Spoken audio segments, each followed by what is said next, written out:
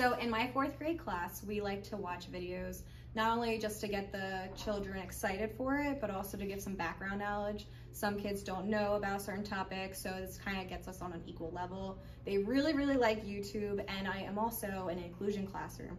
So we also like to do Brain Pop, and it gets everybody different learning skills and abilities to get on the same page and also open up for a friendly class conversation. As a STEM teacher, I use video to introduce topics and to engage my students. As a video production teacher and STEM teacher, I use video to allow my students to create their own videos to share the knowledge that they've learned in a different way. In my classroom, I use videos to help introduce lessons to grab students' attention and to add engagement. Through videos, students can hear and see what is being taught. Sometimes hearing the lesson from a different angle or voice helps it to stick. I also use videos to enhance students' background knowledge. Not all students have the same experiences, so through video, it is like we are visiting new places together.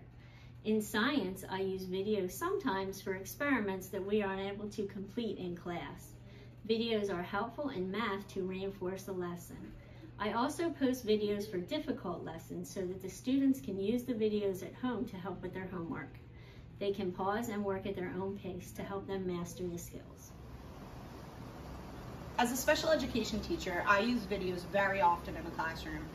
Not only is it engaging for all of the learners, particularly in our inclusion environment, but it really supplements what we're teaching for my students with special needs. They may not understand something right away if it's in written word in front of them, but then you put that video out there and they're able to engage in the reading or whatever other task that we're doing.